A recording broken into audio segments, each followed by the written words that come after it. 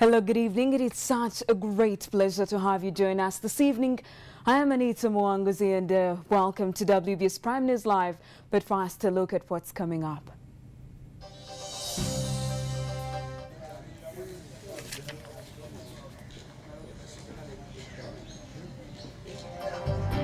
Singer AK-47 found dead in a bathroom.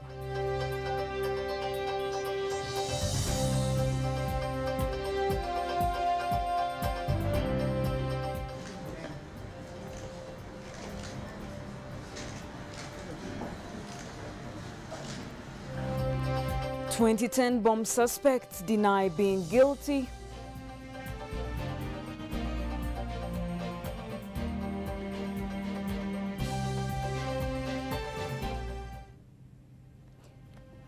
Airport police intercepts 4 drums of ivory being smuggled out of the country.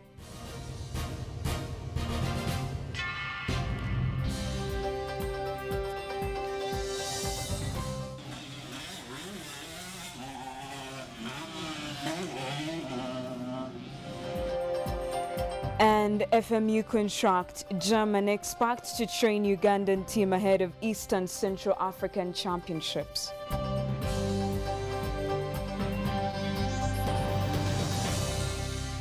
It's good to have you with us. We start off on a sad note following the death of one of Uganda's upcoming artists, Emmanuel Mayanja Mulindwa, alias AK-47. The 25-year-old artist was found lying flat with a cut on his head and crashes on his back at the Vanju Bar and Lounge bathroom located in Kansanga, a small suburb in Kampala, Makindye Division, on Monday night. Zamzam Siraj trailed this story in our reports. This is Emmanuel Mayanja Mulindwa, commonly known as AK-47, whose end of life in a bathtub in the Vanju Bar and Restaurant situated in Kansanga, a Kampala suburb, took many by surprise. Unfortunately, he died at a tender age of 25 years in spite of the cut that was found on his head and bloody scratches on his back, many unanswered to the events that built up to his death. Police could not take his mysterious death as a lighter matter. A team of investigators by press time were already on ground to ascertain the cause into the death of the singer. By 9 a.m., the scene of crime had been sealed off, and this is the Vanju Bar and Restaurant in Kabalagala.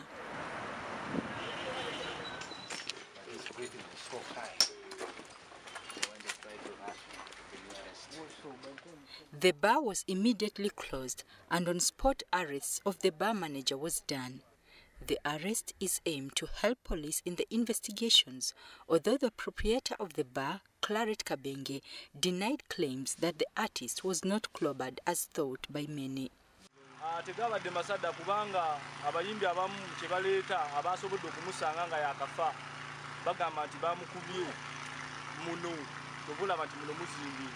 Ate ye doctor agamba nti bwe musanze bwe yamukutte wano bamukubye ne wano muvanyuma lw'okukyuka okulaba ani amukubye. The night was non-poisoned. He didn't fight anyone. It was an accident. Everything was calm. It was a normal night. The brother was around. The manager was around. It was a normal night. In an interview, the eyewitness made a tale count of the incident.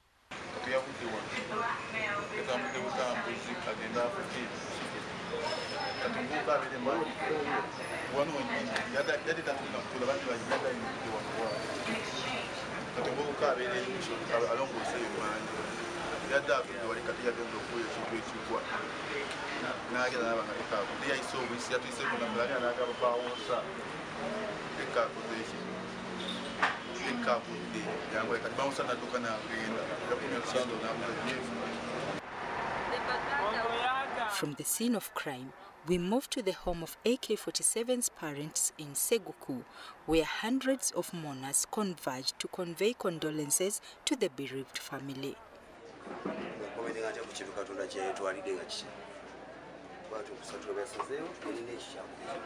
era natuuse wano mu ssaawa 11 n'esulawo era saagala nakuvaawo okutuusa wanadda ye mbadde mwagala nnyo kuba badde n'ekisa kingi nnyo era muntu w'abantu. Can you imagine? His father, Ronald Mayanja, says this is one of his best and well-behaved son amongst the other children. He has not given us any problem as far as his health is concerned. So I don't know how this one came about. Yeah, and we are yet to find out because we have not received the post-mortem report. It's what we are waiting for. And we have not had a chance of meeting that particular person who was with him that very moment. Until the time of his death, AK-47 has left one widow and 3 kids. His body laying at National Theatre for public viewing overnight, and later it will be taken to his parents' home for burial in Mityana on Thursday. Zamzam Siraj, WBS News, Seguku. May his soul rest in eternal peace. In other news, 5 years after being charged with terrorism, the state has amended the charge sheet of the 13 July 2010 bomb terror suspects.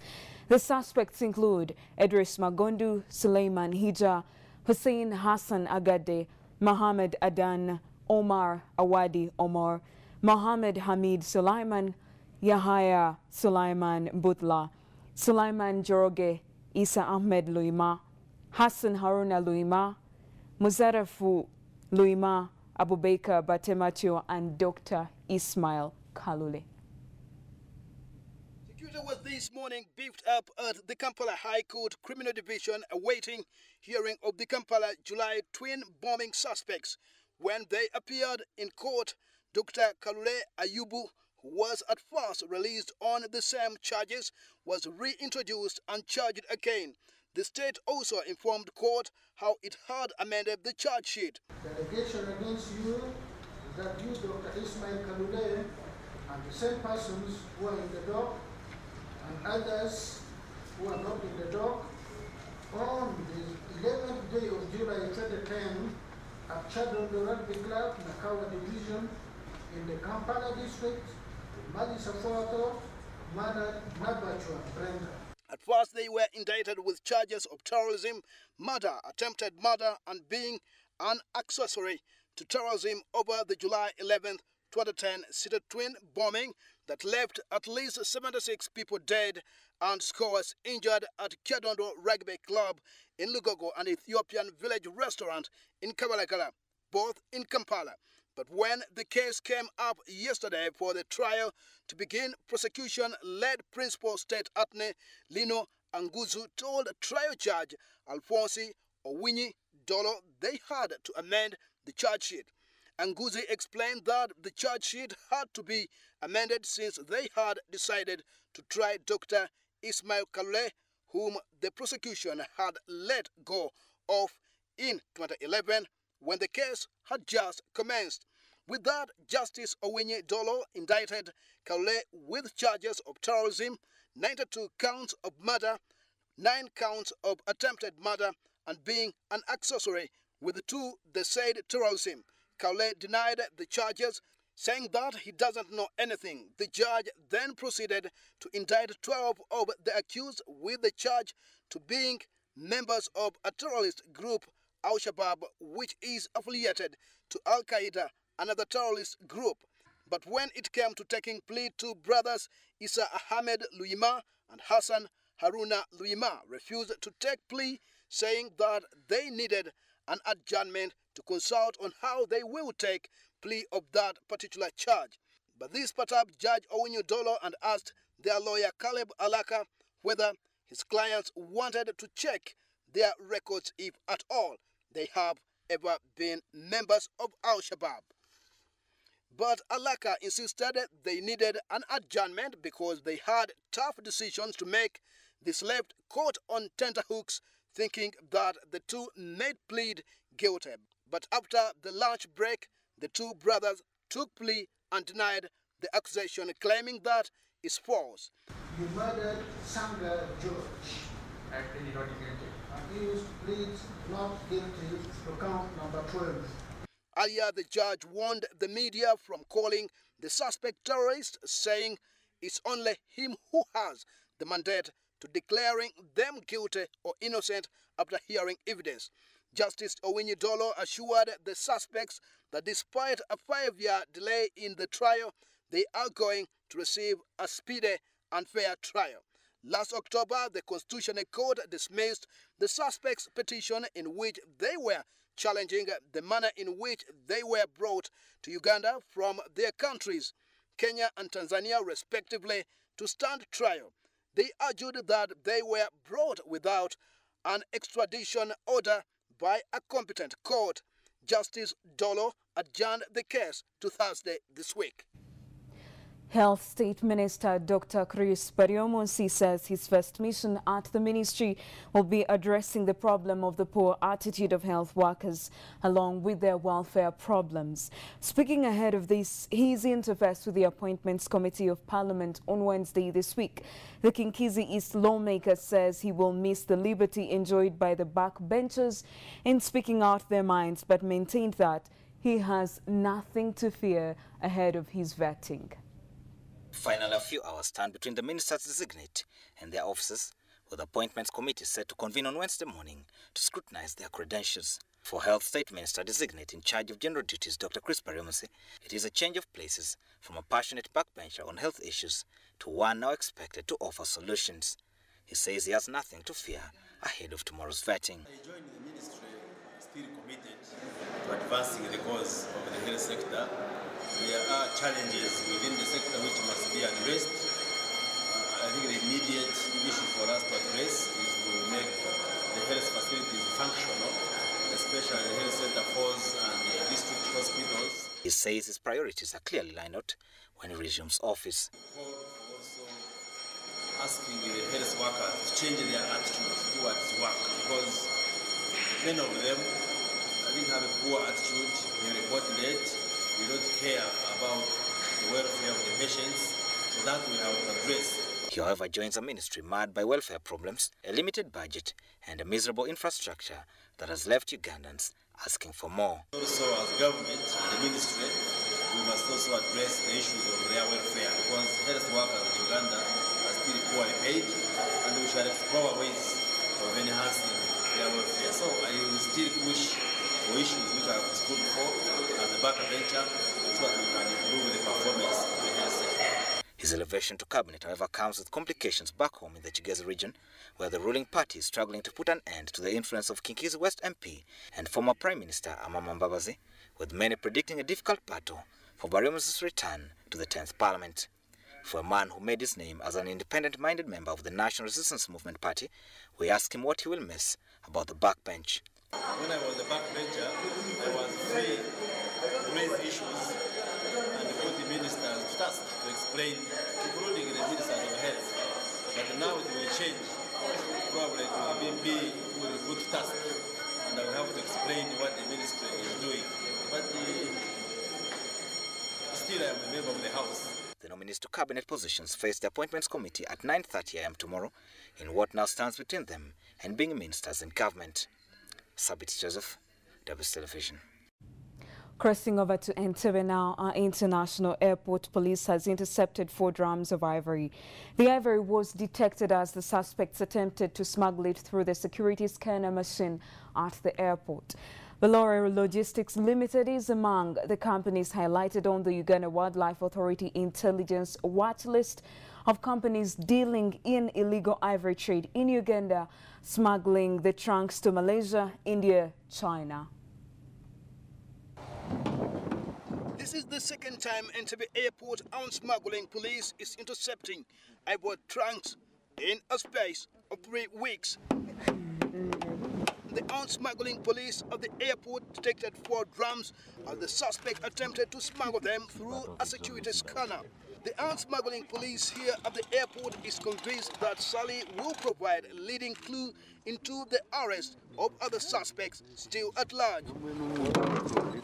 The total weight was declared to be 1,000 kilograms, But now what we are going to do is to remove the ivory and weigh them separately so that we get the exact weight. According to Awita, since 2008, the out-smuggling police at Entebbe Airport has made 5 interceptions.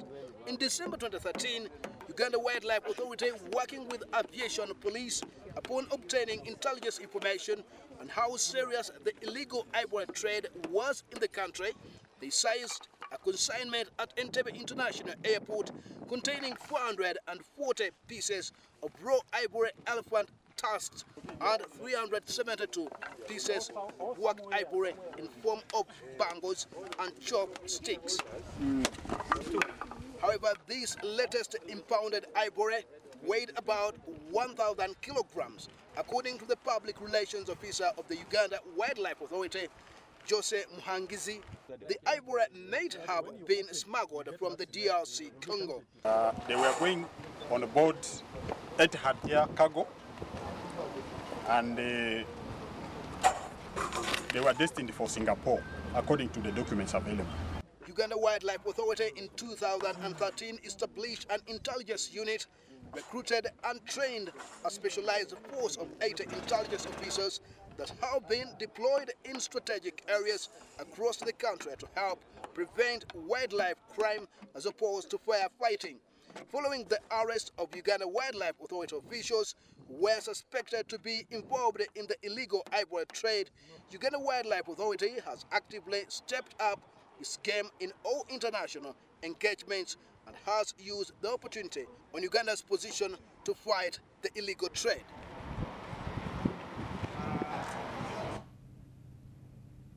Committee chairpersons and members of the Budget Committee of Parliament say the Ministry of Finance should be restrained from the practice of demanding for endless supplementary budgets and loan approvals when the different sectors are grappling with low absorption capacities. This as the legislators were scrutinizing the supplementary budget proposals presented to the House by the new Finance Minister, Matia Kasaija. The habit of the Ministry of Finance, always returning to requests for supplementary budgets, appears to be irritating a section of MPs as they rally for a benchmark to be strictly followed in determining whether or not to approve supplementary requests. Then you find another one of 2013, which may be performing at almost the same level. We need to take time. It's time already spent after the approval of the loan into account before we impose that sanction. So we should not be battling with legal issues here in this committee.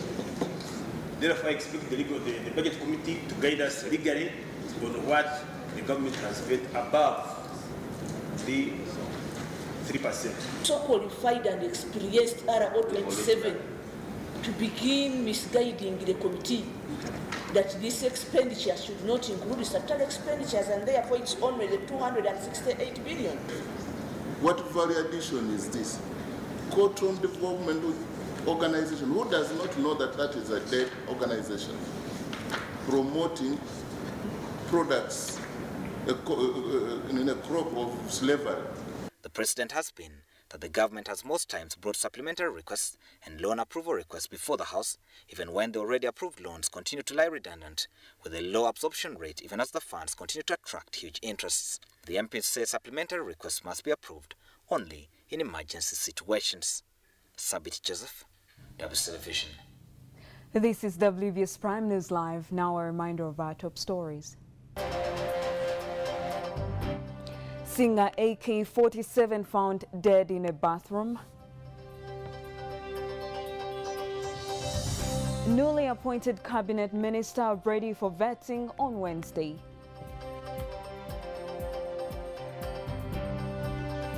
MPs pissed off with newly appointed finance minister Matia Kasaija over supplementary budget.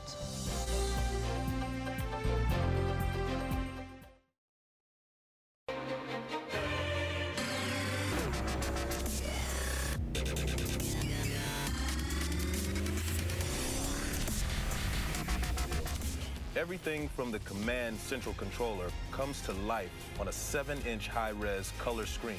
The stitching, the leather, The finish of this interior is hallmark Mercedes-Benz.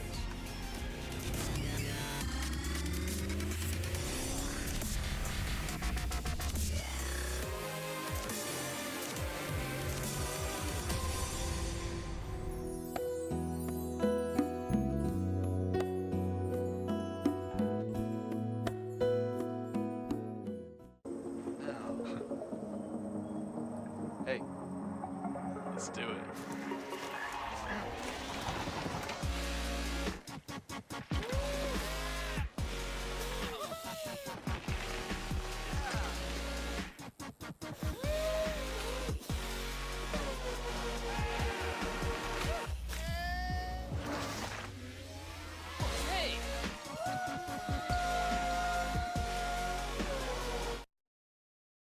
This is for the magicians, the ones who make sure you and I are fresh and clean all day long.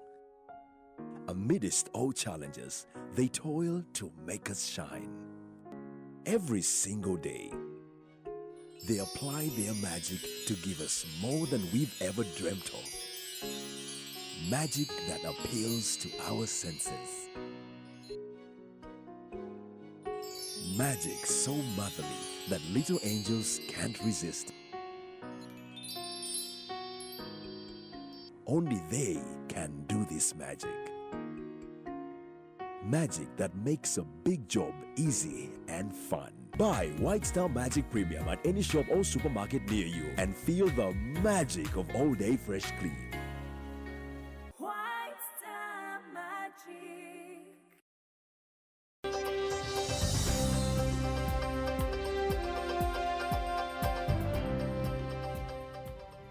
Welcome back to WBS Prime News Live.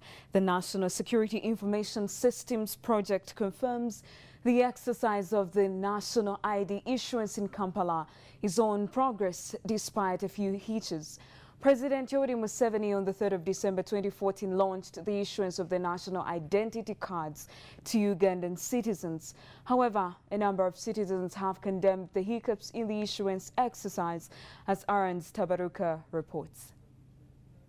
Ugandan citizens in Kampala have had the chance to be issued their national IDs.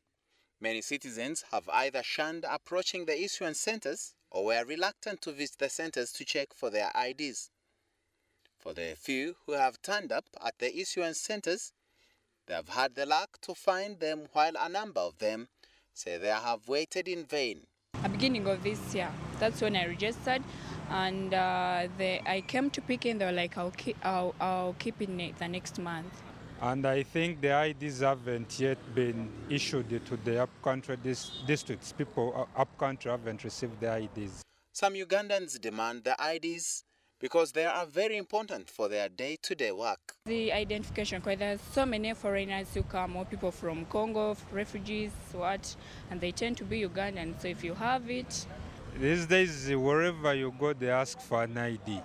Paul Bukenya, the National Security Information Systems spokesperson, confirms the exercise is on progress after 400,000 of the 880,000 people in Kampala were issued with their IDs, despite a few errors he attributes to both citizens and technical staff during the enrollment exercise. To date, we've sent out around 800,000 cards in Kampala, and we've issued to about 400,000 persons. Issuance is going to be over a period of time, and we will not issue all cards in one day. Enrollment of Ugandan citizens at the parish level continue after starting on 14th of April 2014 and the closure of registration at the parish on 11th of August 2014, but mass continuous registration exercise is currently on hold, only based at the sub-county level. According to the Internal Affairs Ministry, a total of 15,576,000 people, representing 86.5%, have been registered. There is hope that this data and national IDs will be used as national register, according to the National Security Information Systems Project Roadmap. 880,000 Ugandans have already picked up their national IDs in Kampala. Alan Tabaruka, WBS Television. We now move to Masaka District. The RDC there, Linus Ngompeka, and the residents of Namirembe landing site have been put to task and have taken to task the commandant of the reserve force in Masaka, Jafaka Irivu, to expose the owners of the impounded illegal fishing gears. This post follows reports that the fisheries enforcement team at times ends up selling the impounded illegal gears and immature fish for their personal gain. Kasirbu and his team on Monday afternoon paraded illegal fishing nets worth 480 million shillings, which they collected from various landing sites including Kiabisimbi in Brakai, Malembo, Dimo, Kalokoso, Kiase, and Lamu in Masaka district, and invited Ngombeke to witness as the nets were getting burnt at Namirembe landing site. Tetugenda kujja kwocha bitimba nga ba suspects tebaliwo katwagala bafuno bakwata obutimba ne bananyini babutimba obwo n'olwekyo twagala kati tutandika okuvunaana bananyini bitimba bino mu kooti mumpulira. Ngombeki warned the fishermen against overdrinking and going to the lake while drunk. Mulina okukola mu nnyanja nga temuliimu nga temutamidde, otherwise ennyanja ejja batwala nduza mulaba. Abo obubeera tujja kutandika obunywa ssaawa nga 10 Here the fishermen also accused Kasirivu and his team of negotiating with some of the culprits who pay huge sums of money and get their illegal nets back, but Kasirivu outrightly denied this allegation. They accused the team of hiding some of the impounded nets for their selfish interest and present only those which are old for destruction by banning them. The fishermen wondered why government did not fight the businessmen who purchased the nets and sold them to the fishing community rather than harassing them. Ate kati nze nenjija nenkagulayo ate nze nojjonkwata kiraba kati ate ekyo jakusiŋŋaana nga ndi mu mbeera yakubba bubbi onziza mu emabega kuba banayimiriza bwamu ababutunda abo era n'envuba embi ejja kukola jakende kubanasigala nga babutunda n'envuba embi ejja kusigala nga kubanga bw'obanga oyagala okukwata omubbi sooka okwata oli gyabitunda byabbye ne bw'otakwata gyagula bibbe manya nti n'oyo tajja kumekayo kubba.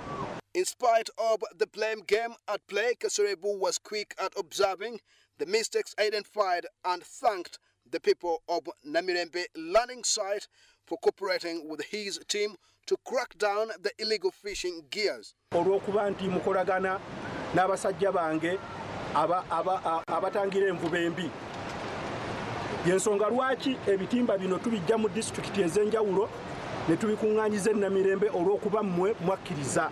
He said he had received a number of complaints from Kalanga district claiming that the people who leave Masaka due to tough operations against illegal fishing are now operating in Sese Islands. Era ekikwekweto kikyagenda mu maaso kubanga nagenze e Kalangala. Ab'e Kalangala bakuba endulu bakubidde endulu nti ab'e Masaka Rakai ekiwendo bwe kyabayingiramu ekirwanyisa envuba embi baddukira wa ku bizinga by'e Kalangala.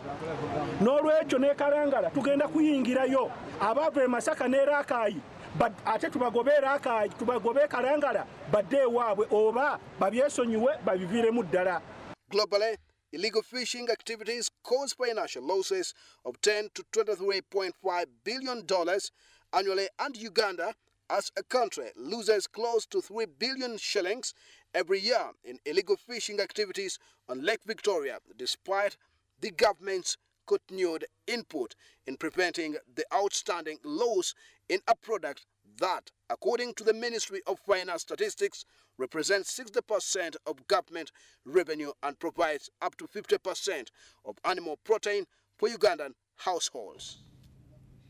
2016 is only months away, and right now every political party is getting ready. For the Democratic Party, they reveal plans to hold free and fair elections for elective positions, starting from the grassroots structures of the party to the national level. The publicity secretary of the party, Paul Kenneth Kakande, confirmed at the press conference held at the party's headquarters in Kampala, and we now bring you the details. Last week, the Democratic Party convened in Masaka to iron out leadership issues that dogged the party and also come up with a new strategic plan to help the party seize power from the ruling NRM in 2016 polls. However, speaking at a press conference, the publicity secretary of the party, Paul Kenneth Kakande, revealed the set dates for party members interested in elective leadership position from the grassroots positions to the national level leadership. One can no longer have any excuse that I hate this one, I don't like this one, this is a bad person. The party has opened for all members of the party to contest for leadership positions in the Democratic Party. There is no excuse. Kakande notes that no position in the party will be pinned to a specific group of people. He stressed that should anyone come up after the party primaries to launch a complaint, they will not be listened to. Whoever does not turn up will have him or herself to blame and not blame the current leadership. In another development, the Democratic Party accused the Uganda police of not varying the taxpayers' money. The remark followed the just concluded recruitment of over 140 cadets whom were later dropped after spending too much money on the recruitment exercise. Public funds which were used on people who do not qualify to be in our police force were wasted. Apparently, Uganda Police is conducting a countrywide exercise of recruiting people to be conscripted into the force ahead of the 2016 presidential polls to strengthen security.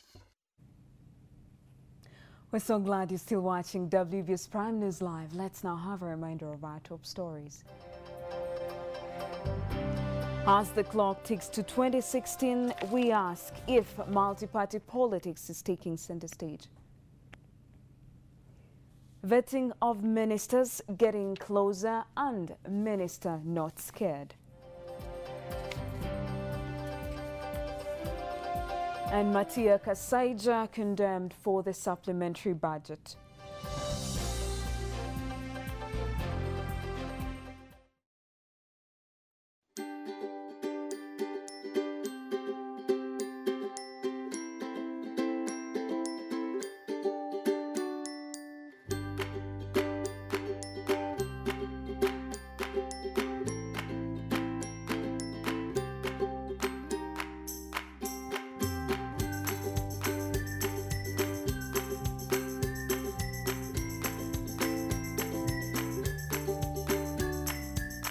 Introducing Yuga Chick Super, chicken pieces that are individually quick frozen and easier to prepare. Yuga Chick Super has been packaged conveniently for your family. Buy Yuga Chick Super from a supermarket near you. My name is Musa, your travel agent. I'm taking you around Africa, our motherland, a land gifted with beauty that flows right from Uganda, the Pearl of Africa. Our first destination will be Rwanda, a land of hills and beautiful ladies. Then Tanzania, the home to the great Kilimanjaro mountain. And Kenya, the Masai Mara home. If I may ask, anyone with more exciting sights? Movitable jelly and Movitable soap. That shows her love for quality African-made products. In fact, I move with Movit Herbal Jelly too. My friends and I at Campus all use Movit Herbal products. As in, I even carried mine. To have a good service, I first bathe with Movit Herbal soap. You see, I gave the right answer. Even at home we use Movitable gel and Movitable soap. Me too. Movit. All day confidence.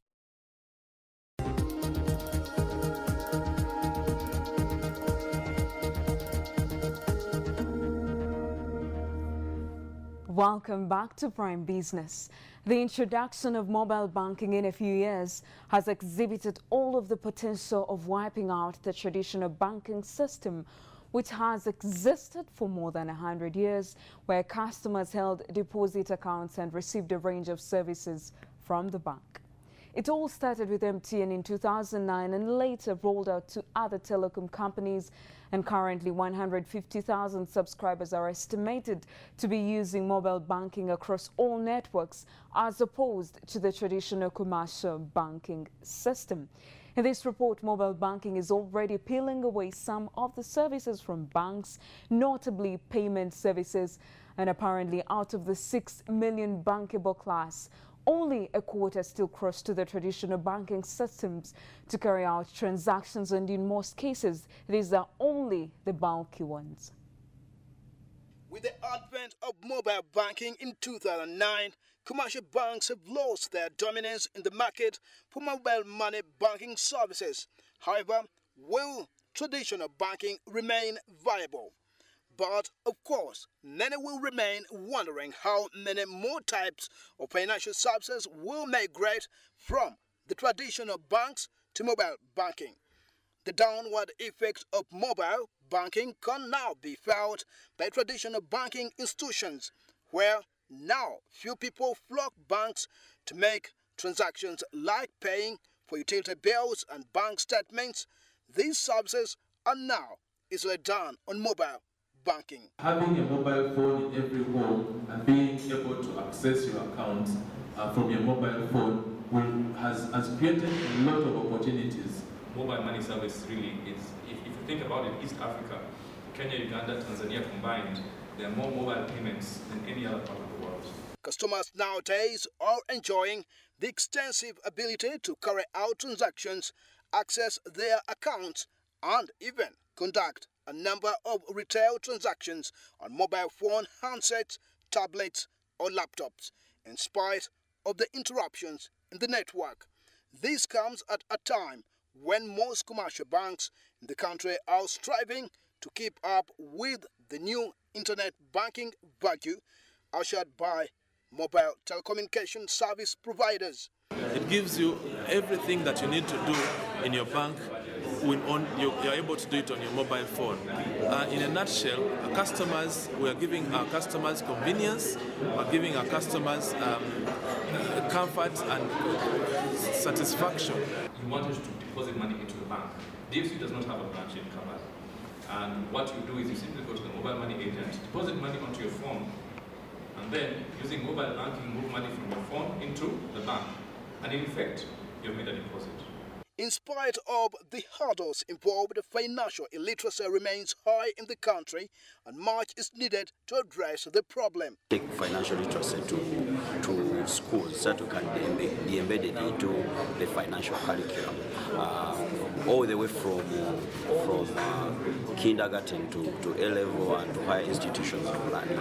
Whereas mobile banking seems to have posed a major threat to the traditional banking systems, it still has a long way to go to in resolving more complex issues for customers.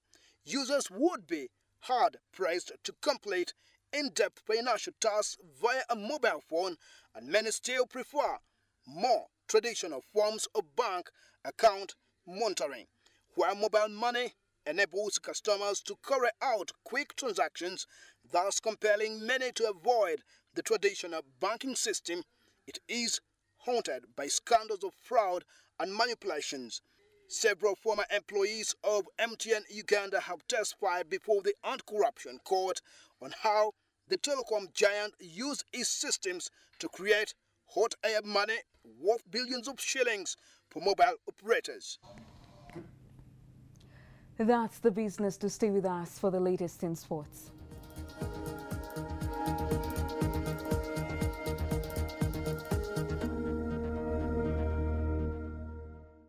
Older students teasing and hitting young students. I can see that they feel bad at school and then they leave school completely or stop learning. It is not right. Violence against children is not right, regardless of who commits it. I promise not to look away. I promise to speak up to make school better for everyone. What's your promise? Raising voices, because a violence-free childhood is everyone's right.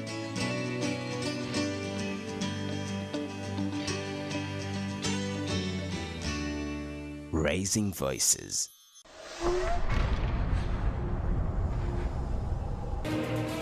So now, not only do I have to deal with the ghost of Aurora, no, there's no solution for losing the love of my life. Well, your husband doesn't think so.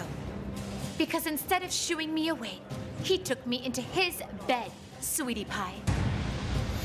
I came to ask you to make love to me. If the press ever gets to know, I'll kill you.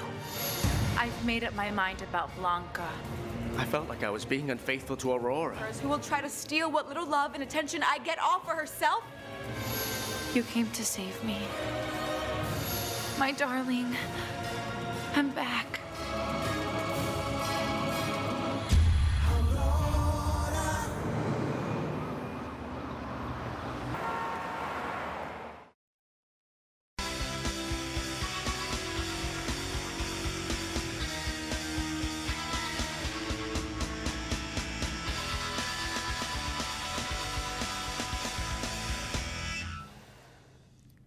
Welcome back to WBS Prime Sport.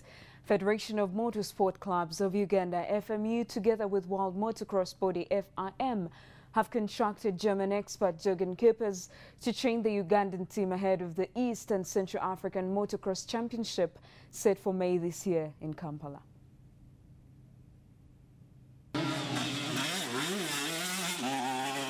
Having snatched the regional title from Kenya last year, Uganda will not take any chance as they defend their title starting with the May 1st round. FMU Vice President Motorcycling says they have 3 training programs for the team by another trainer from Germany in August ahead of the Continental Championship in September in Botswana. Just like Muwangala, FMU Vice President Dusman Oki thanked Cooper for his love for Uganda and tasked a newly elected team Maxime Van P to look forward keeping the Ugandan flag high. The German, who arrived in the country on Monday today, will start training the national team at the newly redesigned Garuga racetrack. That's the sports. Stay with us for our news summary.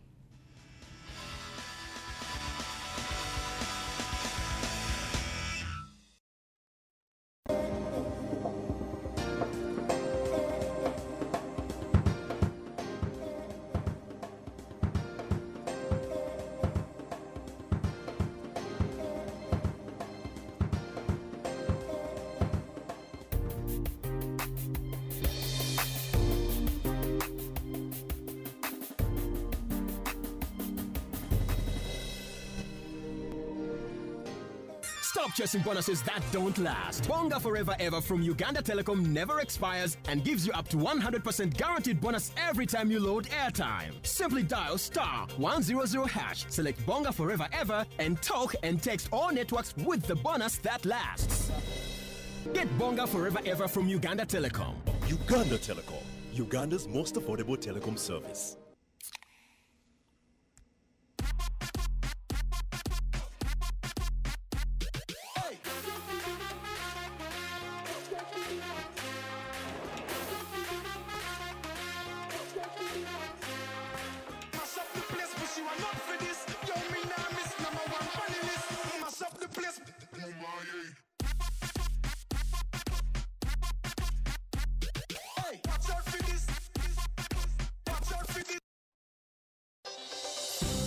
News Summary is brought to you by Everybody use Movit Apple Jelly. Movit is amazing.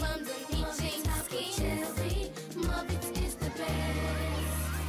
Movit, all the confidence. In our news summary, singer AK-47 found dead in a bathroom.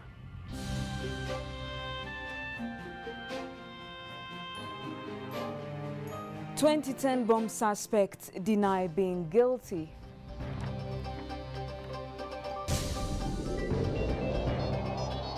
Airport police intercepts 4 drums of ivory being smuggled out of the country. Newly appointed cabinet minister ready for vetting on Wednesday.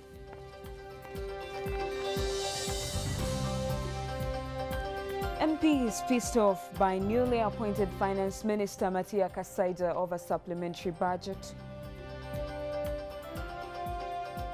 And FMU contracts a German expert to train Ugandan team ahead of the Eastern Central Africa Motorsport Championship.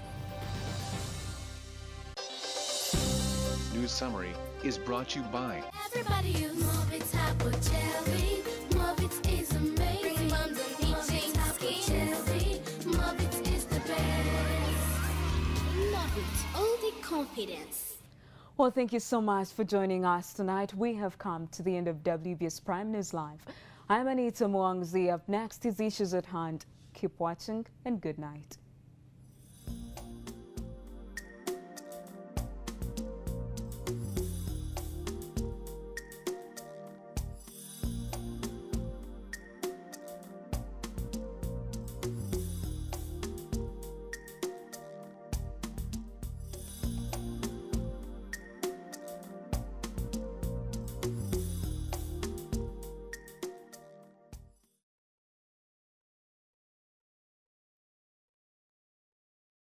My name